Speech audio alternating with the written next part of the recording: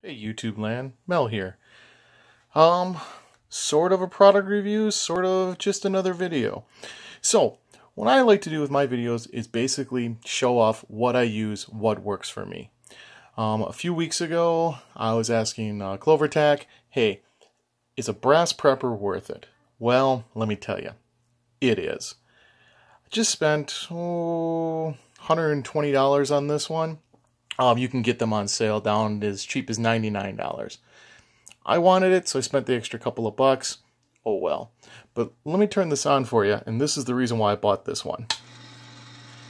I can still hear everything while I'm working. This is just great. And I mean, little things that I used to not do, like clean the primer pockets out of pistols that weren't that bad. Takes just a second now. It's worth doing. My brass turns out better. It's more consistent. It's just a great little product to use. Highly recommend it. I have the Lyman version, and I mean, you can use it for a small pistol, small rifle, large rifle. Does all the work that you're used to doing by hand and just makes it easier. Anyways, take care all.